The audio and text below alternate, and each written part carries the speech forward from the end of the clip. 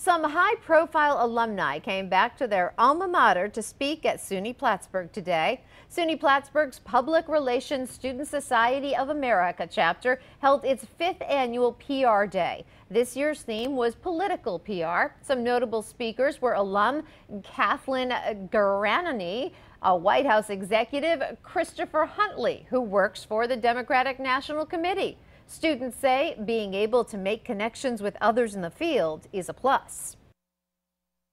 We really want to introduce people to certain aspects of PR because it's such a broad job to go into.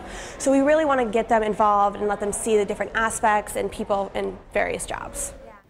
The chapter says it will be hosting another PR Day next year.